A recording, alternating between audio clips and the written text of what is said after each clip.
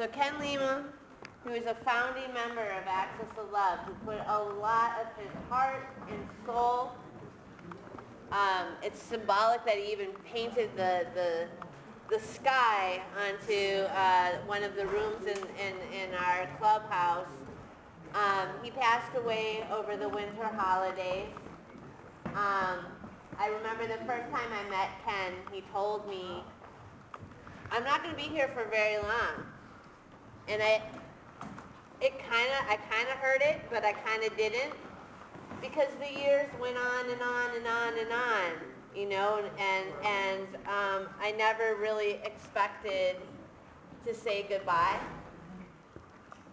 And I know all of us being disabled and living in a disabled community, we've encountered this before, where we've made quick and great friends with someone who's terminally ill, who doesn't have the same life expectancy for whatever reasons as you do, and you kind of put it in the back of your head, you know? And I really did that. I kind of put it in the back of my head, because I spent, 7 years having great fun with Ken. He helped build Access of Love. He was a contributor as well as a member. He did everything he could for everybody anytime he could.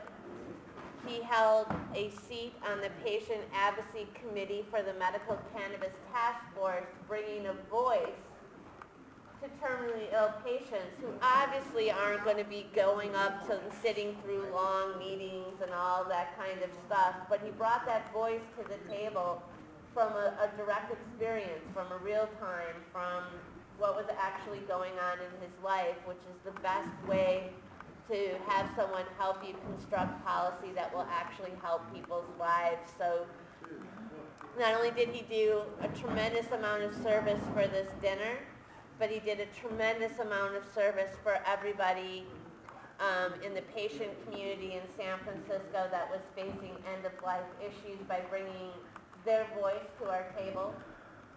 And he also did hands-on, direct, and if people could kind of keep the talking down, he did hands-on direct care of other people that were passing, who was a veteran who was passing away, and he would help him with daily things. There wasn't a time when I called Ken when he wasn't doing something for someone else. He kind of, it's almost kind of that only the good die young sort of thing, where I really felt like he had a very angelic presence, and I know many of the people from just the people that have gathered together to kind of help this dinner happen every single month for 10 years now. There goes his phone. It always goes off at 4:20. And there's Ken's phone at 4:20.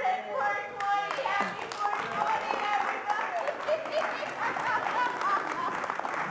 I can't stop paying his phone bill. Today's National Cousins Day. And today's National Cousins Day, and for folks that don't know who Ken Lima's cousin is, it's the famous Denise Dorey. So, she is really the reason why Ken was brought to San Francisco and really was able to share his service and life with us. So what we're going to do today is we're going to listen to some of Ken's favorite music while we get you all another slice of pizza. Which was his favorite food? Which was his favorite food. That's besides macaroni. It was pizza or macaroni and cheese. These are the only things he ate, and I'm not even exaggerating for a moment when I say these are the only things he ate. The only things. That's all. That's it. Just pizza. Yeah. Just pizza and And macaroni. That's it. And maybe some soda. Maybe. And he liked his movies and his cats.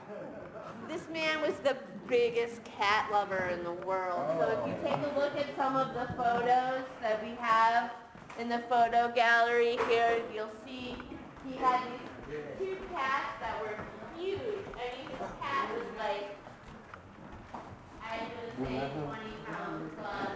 I don't know. Huge cat. Oh, absolutely. He was an animal activist as well as a cannabis activist, which is something that I shared with him. I think we're going to play a little bit of music. Marquis? I have one question. Sure. Is his Yes. Yes. I know he has like accounts for his cats, and they're so adorable.